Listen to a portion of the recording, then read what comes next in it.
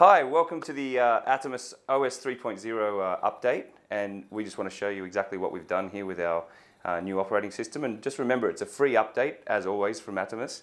We try to give you as much functionality within our product as we can. When we run out of room to give you more functionality, we have to update the unit. But at the moment, we can fit more and more inside the Samurai product, and you'll also get those same features in Ninja 2, which is just about to ship. So the first thing I'd like to show you is our SmartMonitor. And that was a big request from our customers. Basically, people were saying it was a nice monitor, you could see it very clearly, provided you had a sun hood or you were inside. However, you couldn't check whether you were in focus or not. SmartMonitor was introduced in AtomOS 3.0 to make sure that the customers could actually view their footage from the camera and focus on the correct part and know that they were in focus, because when you're trying to focus and it's a long shot or a very close-up, you don't know if you're actually in focus or not. And most monitors have this function. We were promoting the product as a monitor, so we needed to bring those functions to AtomOS 3.0, and we've done that now. So let me take you through it. Here I've just got some footage that I'm looping through the Samurai here. And if I touch, see the camera at the top here? If I touch on that, we have our functions down the side. The first one is focus peaking. Okay, as you can see, the red focus peaking line edges are showing, so you can see exactly what's in focus in the image. If I want to adjust that, I can change from high to medium to low, which will reduce the thickness and the actual edging.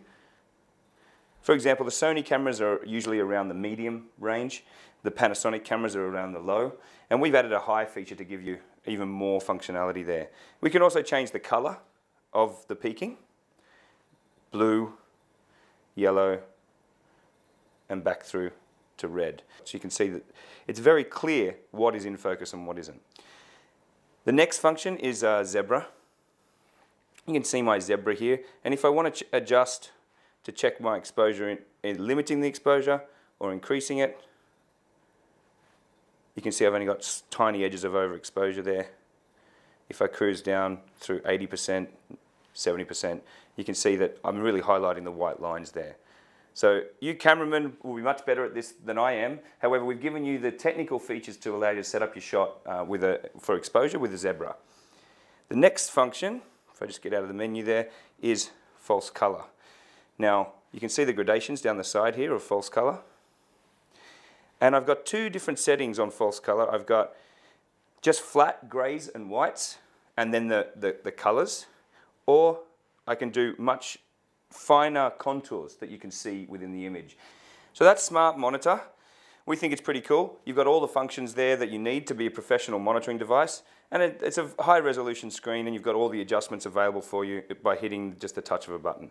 I can then come back out with all of my filters on there, and I can continue to record. Turn the overlay on and off. We can also view smart monitoring in playback mode.